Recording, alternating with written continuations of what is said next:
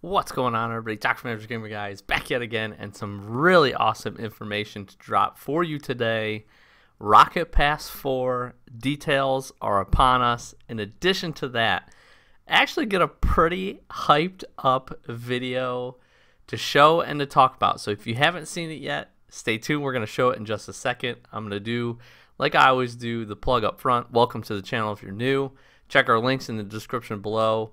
Twitter, Twitch, Discord, it's all down there. Make sure to like, comment, and subscribe if you did enjoy this. But without further ado, we need to jump into this newest trailer. So check it out.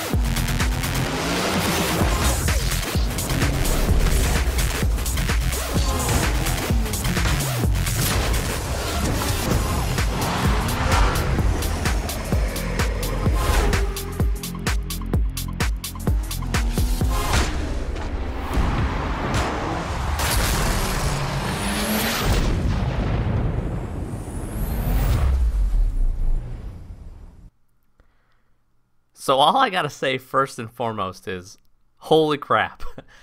I don't know if it's just the music track or that I'm that excited for the Mudcat GXT, but I am absolutely pumped for this new Rocket Pass. I think I'm also just excited to see some new items, get some new stuff going. So I'm going to talk about, there's a forum post up. It'll be in the description below. Obviously, again, if you want to go check out probably a little higher quality video, see it for yourself and just read through the forum post. But I'm just going to cover this really quick, talk about it, give some just initial impressions, and just talk about honestly how pumped I am for August 27th with the new season and August 28th now that we have some new details. So again, let's jump into this. So first and foremost, this comes out. You can start your climb through the pro tiers again. So this is going to be 10 keys just like it usually is for all of the Rocket Passes that we've seen in the past. This is going to kick off the day after the season change. So seasons change. We're going from 11 to 12 on August 27th. Then on August 28th, the day after that, we're going to go ahead and we're going to see Rocket Pass 4. I think this is actually really smart because with the update, it means that basically you can't data mine any of this. Which is not necessarily bad, but I think it's kind of cool that this stuff isn't really out there, right? So we're going to be all see it fresh. Obviously, if you watch the video, we get to see the Mudcat GXT, which I think that thing looks absolutely awesome. I'm super pumped for it. We get to see some cool wheels. I think the goal explosion that they showed off is absolutely nuts. I would not be surprised if that's maybe a little special edition going on. I don't know. Or maybe it has one. We will see. That's just my feel. That's just my feel. But let's talk about what we know for sure. So again, coming out on the 28th, the day after the Season 12 update goes live. As soon as you buy the Rocket Pass 4, as always, the Mudcat's going to be the first thing you unlock. So you're going to get the car right off the bat. And then again, pro tiers, it's going to go up to 70 before you start getting into the painted, certified, and special edition items that we're familiar with. So really not a big change as far as what the actual Rocket Pass, the base structure is, which is kind of nice actually. I think that works out pretty good. So again, there's going to be free and premium tracks as well. That's going to stay in addition to that. But here's some changes. Let's talk about them. First and foremost, you're actually going to be able to get what they call the premium bundle, which gives you a head start and it only costs additional 10 keys. So for 20 keys, you're actually going to be able to get Rocket Pass Premium and 12 additional tiers into it. That's actually not too bad, but I cannot remember what buying tiers is. I didn't check before this video, so that might not be good, but it doesn't seem like a bad value, to be really honest. I think it's actually usually a little bit more unless you buy the higher end of the tiers, but I'm not sure. But if you got 20 keys sitting around, you weren't really sure what to do with them, this is not a bad idea. Get a little head start, get through the 70 tiers first, get some of the cool stuff, but I think what everybody's really after is the tier 71 and beyond that. So In addition, other changes that this is really the other big change that we have to talk about is that they're changing up the way weekly challenges are going to be handled.